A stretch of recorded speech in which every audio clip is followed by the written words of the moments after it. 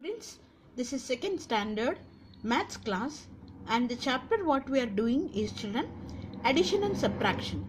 In the previous class we learnt about addition of two digits with two rows, children, and today we have three digit numbers what we are going to learn today. So as we all know, when we do addition we have to start from ones place only, children. That means 3 and 6 we should add first. When we add 3 and 6, that means 3 in the mind and 6 in the hand. Or you can also use lines, children.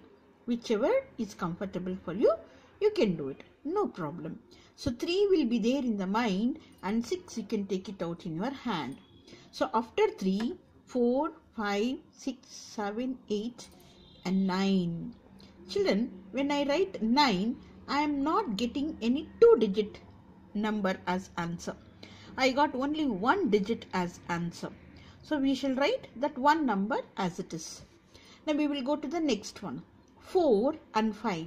So 4 in the mind and 5 on the finger. So after 4 we will start counting.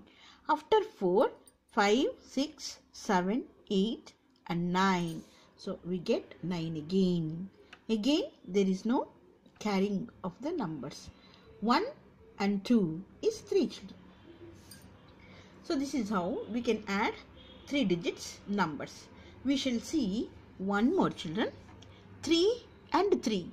So 3 keep it in the mind and 3 take out on your fingers. What is there in the mind, children? That is 3. And what is there in your hand? 3 fingers. 3 in the mind, 3 on the hand. And when you add, children, you will get 6. So 3 plus 3 is 6. Now let's go to the next number, that is 6 and 3. 6 in the mind, 3 on the finger. After 6, 7, 8 and 9. Same way, 3 in the mind and 5 on the finger. After 3, 4, 5, 6, 7 and 8. Like this, children, we can add. Children, we shall solve one more sum.